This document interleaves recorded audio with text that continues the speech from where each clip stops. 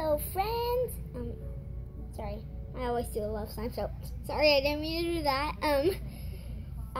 I have an amazing trick for you to impress your friends or something. Like, it'll be really cool. So you get a pair of underwear. Make sure they're clean underwear.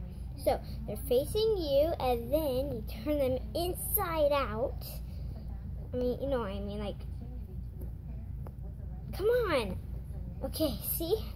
Now, the back of it is facing you.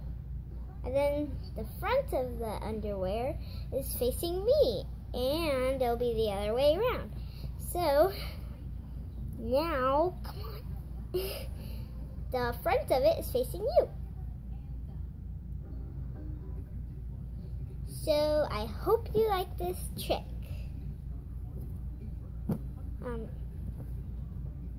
Bye-bye. Hello, so here's a way to pack all of your panties.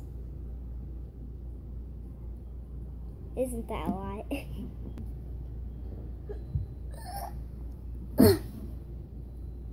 So here we go. One pair of panties, so you put the top, this one on the top, and then just kind of fold it like that. And then you keep going. You get another pair and another pair. Then you do the same thing. And then you get another pair and another pair and put them together. Pretty simple. You just make a triangle like that.